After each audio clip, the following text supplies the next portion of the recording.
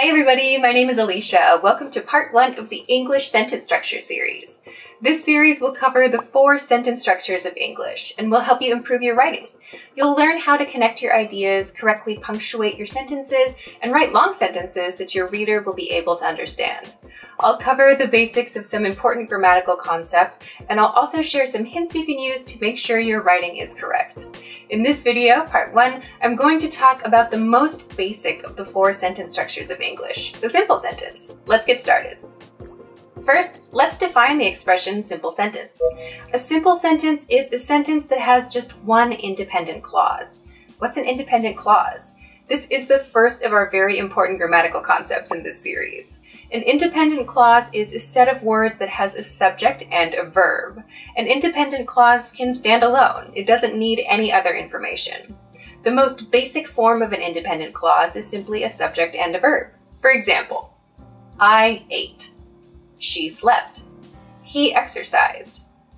These are all extremely simple examples of independent clauses. They have a subject and a verb. They don't need any other information to create a grammatically correct sentence. Sentences that are simply independent clauses are also referred to as simple sentences. In fact, you may see grammar and writing resources using the expressions independent clause and simple sentence to refer to the same thing. Okay, next, let's take a look at some slightly longer examples of simple sentences. I ate pizza. She slept in her bedroom. He exercised for 1 hour. As you can see, these sentences have a little more information, but they are still independent clauses. The sentences can stand alone. The first sentence has an object, pizza. The second and third sentences have prepositional phrases, in her bedroom and for 1 hour. Although these changes to the original sentences use more words and give us extra detail, they do not change the fact that these sentences are still examples of independent clauses. They each contain a subject and a verb and can still stand alone. Okay, let's add on to these sentences one more time to see how far we can go with simple sentences. I ate pizza and drank juice. She slept in her bedroom on the bed. He exercised for 1 hour in the park. Again, we've added some new information to each sentence. In the first sentence, we've added a second verb. Although this sentence now has 2 verbs, both verbs were done by the same subject. The sentence is expressing 2 actions I did. This still qualifies as an independent clause or a simple sentence because the sentence can stand alone and form a complete thought. In the second and third sentences, we've added more information with prepositional phrases, on the bed and in the park. Although these sentences now have many words and lots of detail, they are still considered independent clauses or simple sentences because they can stand alone. So you might be thinking, okay, how do I know if I'm looking at a clause or a prepositional phrase or something totally different? It's a good question. Clauses are unique grammatical structures in that they have subject-verb agreement. If you're looking at a group of words and you're not sure how to understand them grammatically, try looking for a subject and a verb. Then check, do the subject and the verb agree? If yes, then maybe the words you're looking at are a clause or part of a clause. On the other hand, if you're looking at a group of words that starts with a preposition, like by, to, or for, you might be looking at a prepositional phrase. In this series, we're going to focus a lot on clauses, so let's take a minute to talk about the one other type of clause. So far in this video, we've talked about independent clauses. There's one other type of clause. It's called a dependent clause. As you might be able to imagine, a dependent clause depends on other information to form a complete thought. A dependent clause cannot stand alone like an independent clause. It still has a subject and a verb, but the idea it expresses is incomplete. Here are some examples. When I went to the office. Because her mother told her to. Although he had eaten a big breakfast. Each of these clauses has a subject and a verb, but they're all missing information. These clauses don't form complete thoughts. We need some more information to finish the ideas.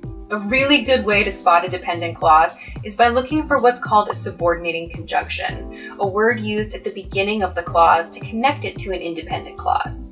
We'll talk in more detail about dependent clauses, subordinating conjunctions, and how to connect independent and dependent clauses in parts 3 and 4 of this series when we cover complex and compound complex sentences. Okay, let's finish this video by looking at some ways that simple sentences can occasionally get really long.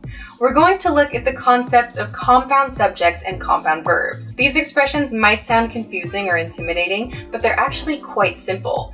Another way to understand compound subject is multiple subjects, and another way to understand compound verbs for this video is multiple verbs. We already saw an example of a simple sentence with multiple verbs earlier in this video. I ate pizza and drank juice. We can apply this same concept to subjects. For example, my brother and I went for a drive. Jenny and Jeffrey bought lunch at the restaurant. Her mother and father spent their summer vacation in Mexico. All of these sentences are still simple sentences, still independent clauses, and they all feature compound subjects. My brother and I, Jenny and Jeffrey, and her mother and father. The sentences all have verbs that agree with the compound subjects, and they also include prepositional phrases to give detail. Great! We can expand these simple sentences even more by adding more verbs to our compound subject sentences. For example, my brother and I went for a drive and watched the sunset. Jenny and Jeffrey bought lunch at the restaurant, but got coffees at the coffee shop. Her mother and father spent their summer vacation in Mexico and enjoyed a lot of delicious local food. In these new sentences, we've added verbs and some other details. These sentences, although quite long, remain simple sentences or independent clauses. The verbs in each sentence match the subjects. In the first sentence, went and watched were both done by my brother and I. In the second sentence, bought and got were both done by Jenny and Jeffrey. In the third sentence, spent and enjoyed were both done by her mother and father. As you can see, simple sentences can get quite long, and it's not necessarily uncommon to use compound subjects and compound verbs. They can actually make a story more efficient and smooth. For example, instead of using two sentences to say, my brother and I went for a drive, we watched the sunset, we can say the same thing in one sentence by using two verbs. Choices like these will affect the rhythm of your writing, so it's a good idea to keep in mind. Okay, great! In this video, we talked about simple sentences, independent clauses, compound subjects, and compound verbs.